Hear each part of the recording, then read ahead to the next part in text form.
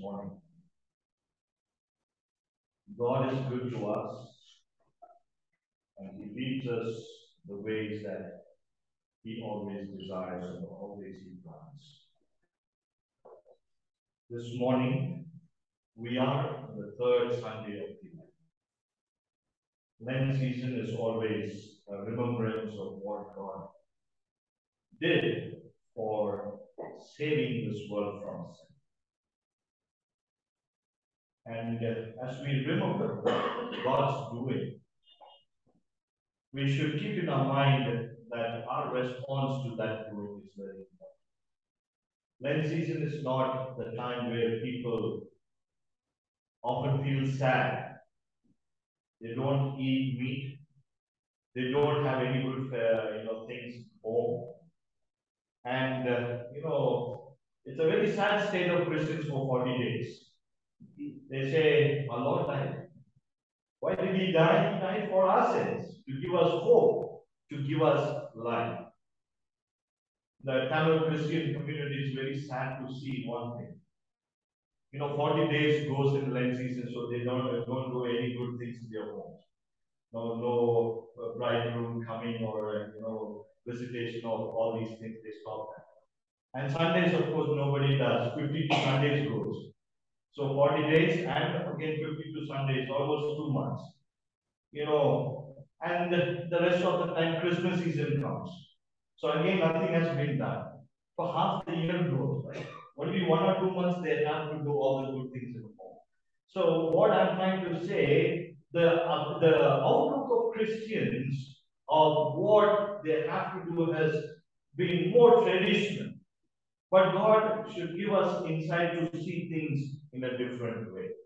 Today, the title of my sermon is God's Grace in Tight Situations. God's Grace in Tight Situations. Have you ever been in a tight situation? Our buses give us that kind of thing, right? Once upon a time, you get into a bus, you cannot move. You're crumpled. Somebody will be squeezing you from this side, somebody at the back, and you're there uncomfortable. You feel, when will I get down of this bus? That is, we often, do that in our day-to-day life. But really in our life, have you ever been in a tight situation? A man who was speaking about himself once said, I went to work one morning as usual. My boss called me into his chamber and said that I'm fired from the job. I asked him why. He said, I cannot give you reasons. You're fired, that's all. This man didn't know what happened to him. He goes to his colleagues and asks him, what did I did? What happened to me that he has fired me from the job? And they gave him reasons which he couldn't accept. He said, unjustly I'm fired. He went home, losing his job. After a week, it came a time that he has to take his daughter to the hospital because she had a lump on her shoulder. She was 13 years old. The doctor, after all the tests, diagnosed that she has cancer. Man, he lost his job. The daughter has cancer. And after some time, there was a small misunderstanding between him and his wife. The wife all of a sudden walked out of the marriage. He pleaded with her, tried to explain to her, but she said no. He said, this is a simple thing. We can sort it out. But she said, no, I want to leave. A man lost his job with a sick child, wife leaving, no money to survive, no money for the daughter's medical expenditure. That is something called a tight place. If that would have happened to me, I would have questioned God and saying, are you there, God? Are you there? I would have said, Lord, I walked with you. I had a good relationship with you. Anything and everything I did, I speak with you before I do it. And then why in my life all these things? It's the same question, the job you gave, the daughter you gave, the wife you gave, and I struggle today, all of them gone, all of them suffering. Maybe what about your promises that you gave? You said, I will never leave you nor forsake you. What happened to those promises? You said that you will lead me into green pastures. What about that? You said you will be there even though I walk through the valley of the shadow of death. What about that? And now I can understand why Jesus said on that cross, my God, why have you forsaken? He understood the tightness, the situation that he was in. The question is, where are you, God, in this kind of situation? David had the problem with this. In Psalm 28, he cries to the Lord like this. He says, Psalm 28, he calls upon the Lord. He said, to you I call, my God, my rock. Do not turn a deaf ear to me. For if you remain silent, I will be like those who have gone down into the pit. He's crying to God, and God didn't answer. He's in a very tight situation. God didn't answer. And he's calling to God and saying, why are you having a deaf ear? If you don't respond to me, I am like a person who is in the pit. Recently, I had this experience. One Wednesday after the Bible study, I went to Brooklyn. Usually I do that. I just go over and have a look around. I'm just telling you, the call from the pit cannot be heard. I went there, and our watchman, Mr. Kumar, he came at 5:30 and he fell into a pit. It's a 15 feet deep pit. He was there. And after the Bible study, I went into Brooklyn and the whole area is dark. Usually he switches off the light at 5:30. So I tell him, don't switch on the light at 5:30. Switch on when it's getting dark. So that day it was dark. I went around looking for him. His room was locked. He was not there. Darkness everywhere. And I'm a little scared because we had some bear visiting that place. So I switched on few lights. And I called him, where are you? And he said, I'm on the top, I'm picked up. One minute, stop this.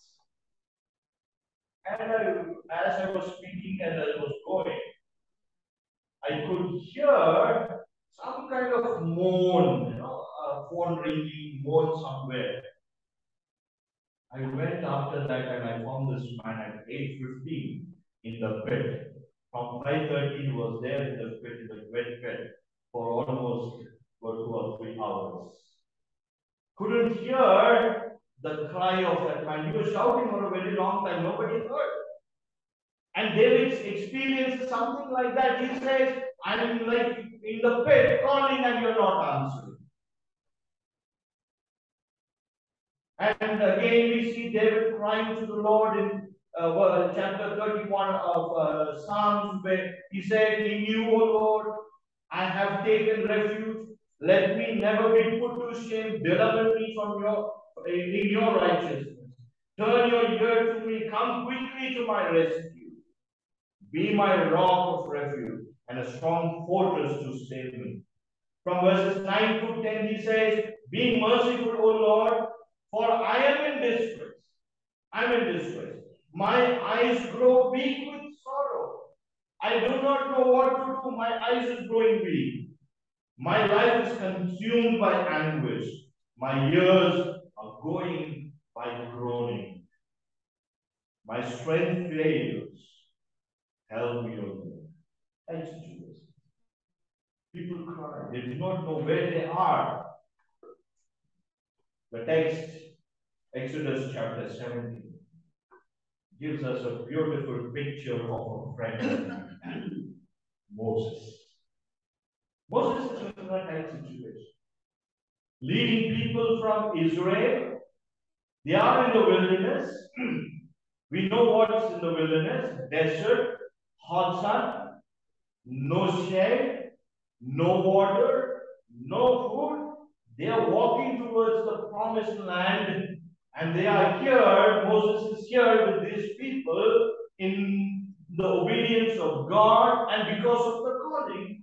And there, the situation comes to him where people cry that there is no more. Or chapter 17 of Exodus. Set out from the desert of sin, it says. It's not the sin that we talk about theology. This sin, desert of sin, is the name of a place. So they came to a place called desert of sin, and a miracle happened there, and they're moving out from the desert of sin towards the place, and the Bible says that they were traveling from place to place as the Lord commanded. So as the Lord told, they were moving. They were in obedience to God's word. They are in obedience to God. They were moving. And they came and they camped at a place called Rephidim. And the problem was there was no water. They were moving according to God's will. They were moving according to God's word. But they came to a place where a problem is there that there is no water.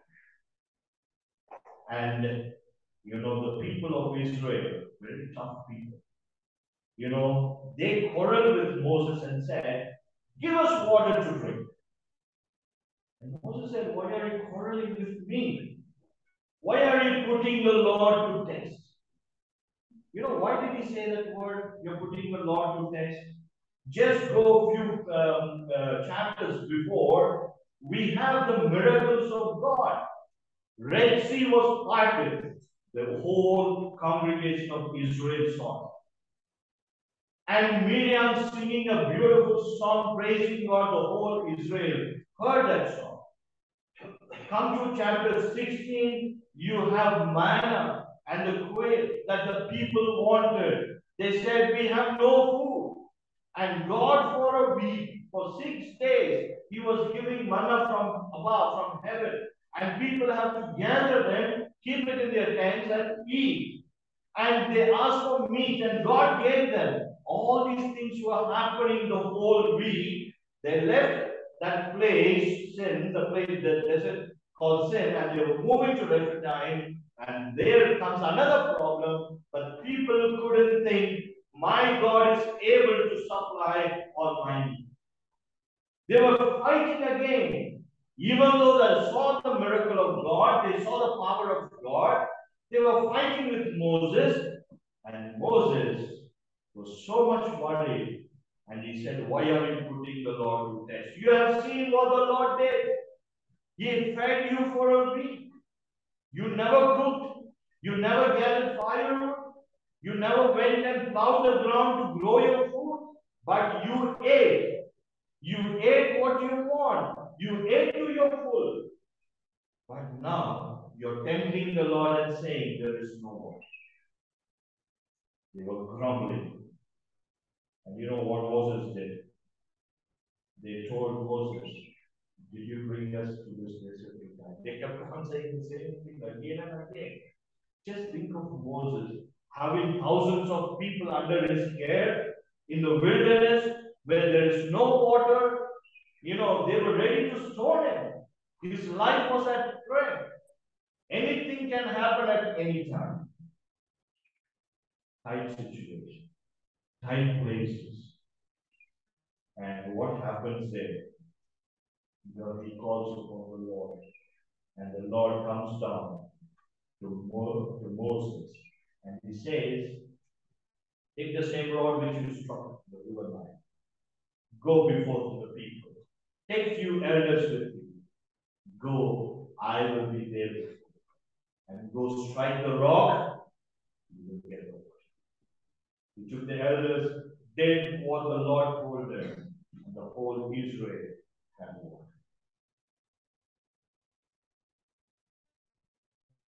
If we want to see the negative side, we go to the people in this text. What is that negative side? They were worried about their day-to-day things.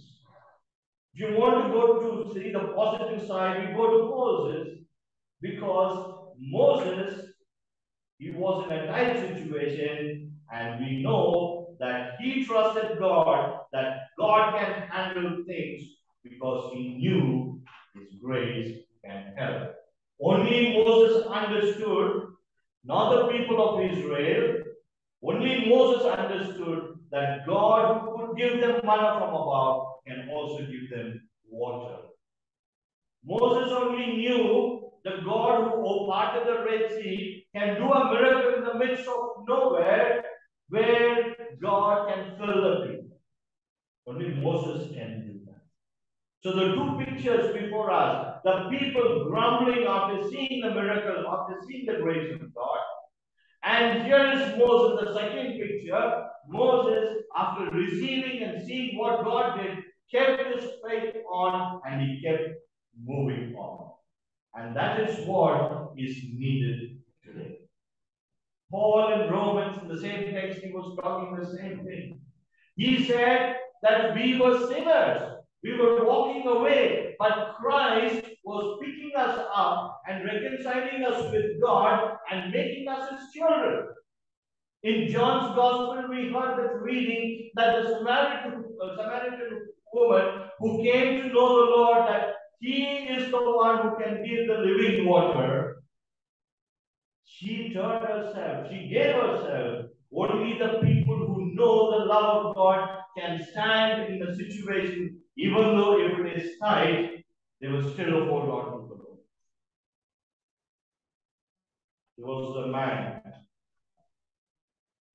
his name is Henry Francis Light. He was a clergyman in the Anglican Church in England.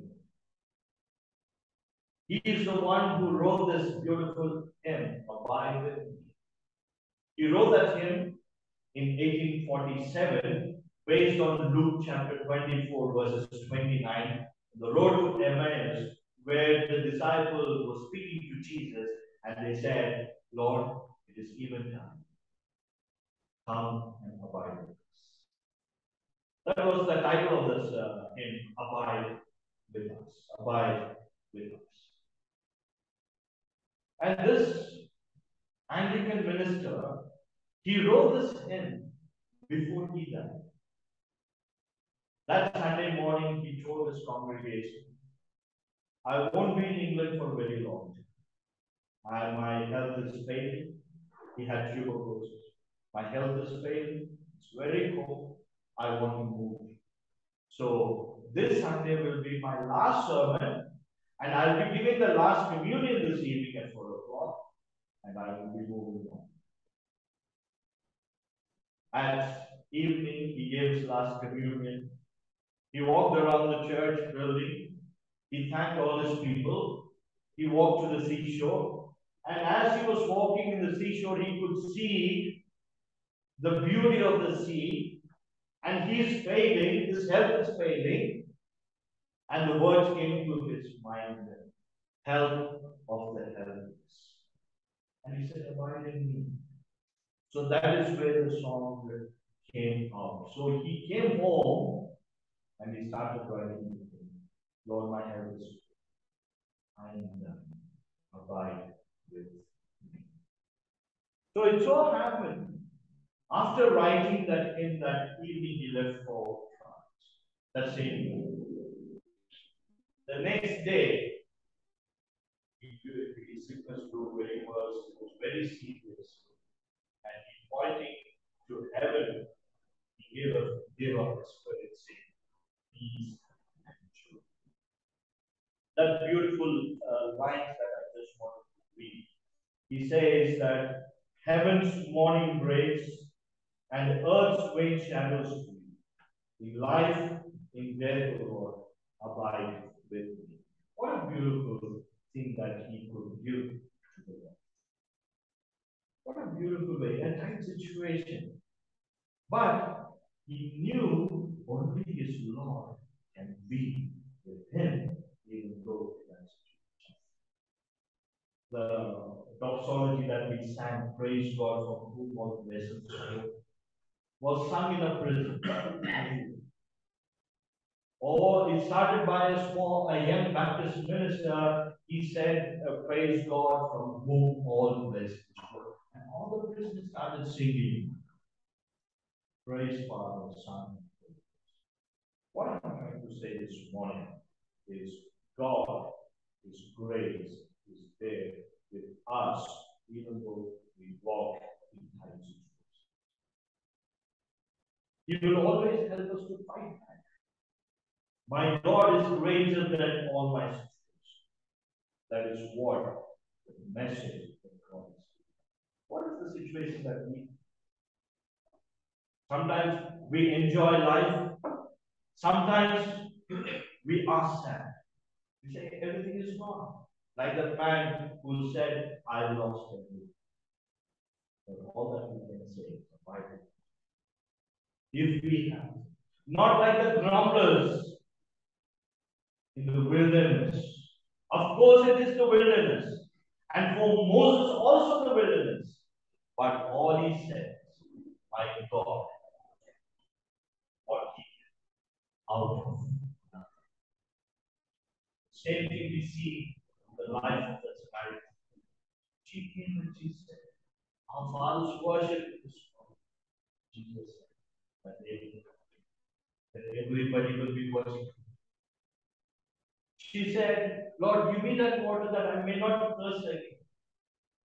And he said, remember to whom you are. It is the same. Dearly beloved, this morning, this is what I wanted to encourage.